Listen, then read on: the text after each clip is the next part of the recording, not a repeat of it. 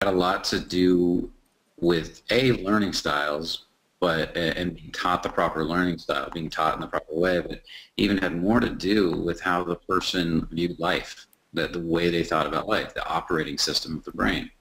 If your operating system is such that that you view life through a really negative lens, that you're really highly critical of yourself, that you beat yourself up every time you make a mistake, that you think that by focusing intensely and analyzing every problem you have, you're going to get success, then you're probably going to create a very slow growth for yourself. Actually, I can guarantee you will. You're going to slow your growth down dramatically.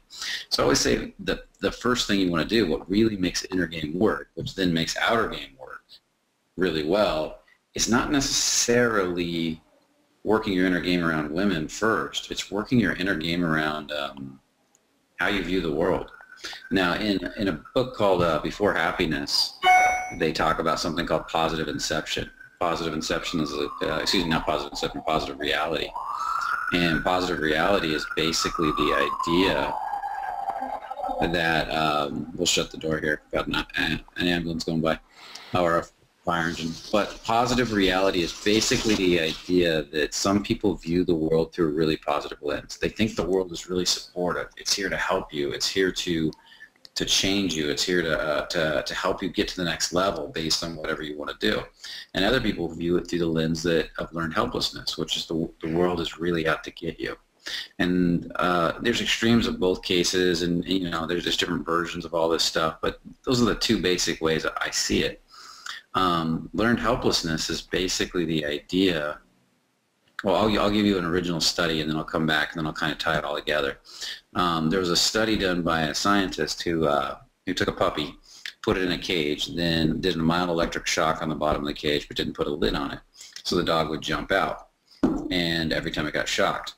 So then he put the lid on the cage, and then shocked the dog again, and the dog couldn't get out, and the dog eventually started crying, whined, and just laid down in it, and gave up, and got used to the shock, basically. Then they took the lid off again and shocked it again, and this time it didn't jump out. It just laid down in the shock, even though it could jump out. And a lot of people that I see come to do work have some degree of this going on in their life. They want to change. They're working hard to change, but their internal thoughts, their operating system of the brain is attacking them and saying, but it's going to be hard. I have to work really hard, or it's going to be a huge struggle, or what's the point? I'm not going to change anyways, even though the other part of them is saying, no, I'm going to do it. And that's what makes them grow and change so slow, is that struggle. Now, people with a positive reality don't have any sign of this learned helplessness. In this book called Before Happiness, they were doing a study on people with positive reality, and it's the only place I've seen a reference to positive reality. I was calling it a lot of different things before that. I was saying you got to develop certainty, you got to develop belief, you got to develop trust, knowingness that that this is going to work, and you work on developing this inside you. Then I saw that positive psychology was already studying it, and in that they started to study people who viewed the world through this really powerful positive lens. And there are people like that out there, and they're beginning to realize that that's the determiner of success in people, not IQ, not social quotient, not emotional quotient, which are what they thought were the determiners of success, how high your IQ is going to be. What they actually noticed is you could have a really high IQ and still be on Skid Row. But people with lower IQs but a high positive reality, they see the world as supportive, are going to typically succeed. They are going to succeed. And so the best way to work your inner game is to change the way you view learning in the world, so that you can accept new ideas quickly and easily. You can see the world as supportive. And in my belief, the world is. I literally do this by going out and contemplating it. I get good at meditation first, the ability to feel my body and really feel and relate and relax into my body, and then really feel the world in relation to my body, not my head. And I do basic meditation exercises. I do a lot of something called release. There, you can even get the meditation that allows you to go down and feel the heart, the stomach, and drop into the body. And contemplating. And contemplation is the act of looking at something not from your thoughts. I'm not analyzing what something is.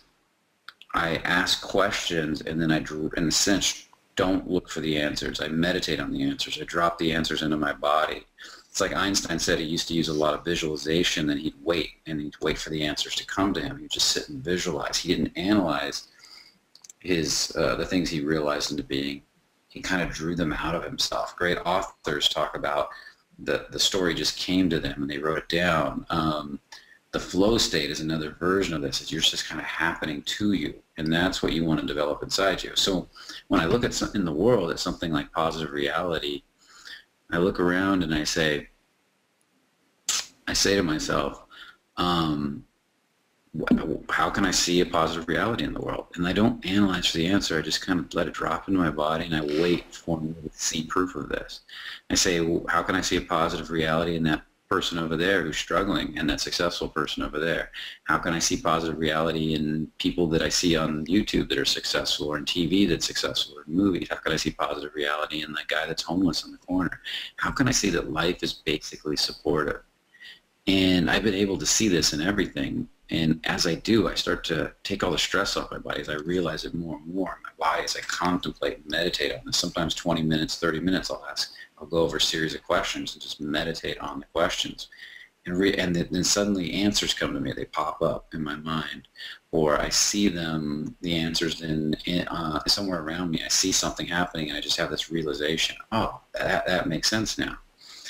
And in that, I begin to realize that how everything is here to help me get what I want. My thoughts are creating my reality all the time. And as I see that more and more, I stop beating myself up and I just start focusing on success. And that one is huge. Is the ability to contemplate and meditate is huge on where you want to go. And I'll give you a quick example of positive reality in the world. If you look out there, picture yourself as royalty 300 years ago. You have a better life. The average person, 90% of people, have a better life today than royalty did 300 years ago.